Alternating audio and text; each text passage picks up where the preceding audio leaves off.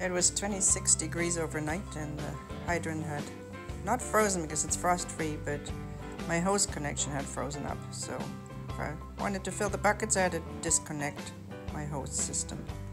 It's a camper hose that is actually connected to power and heats itself.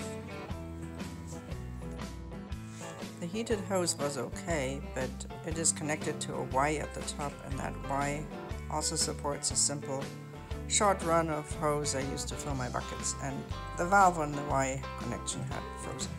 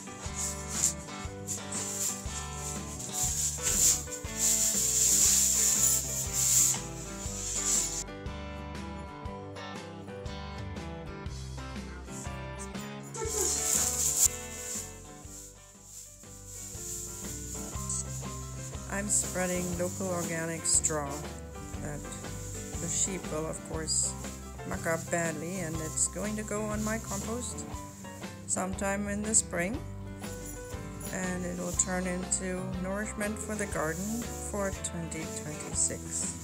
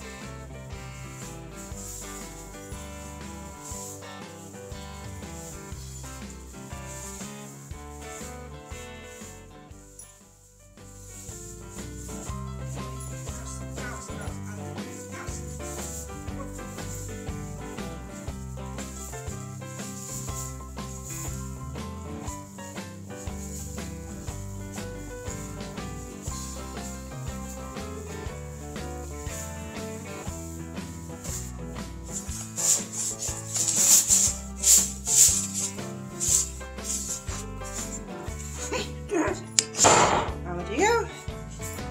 Okay, guys, room service is finished. Good morning.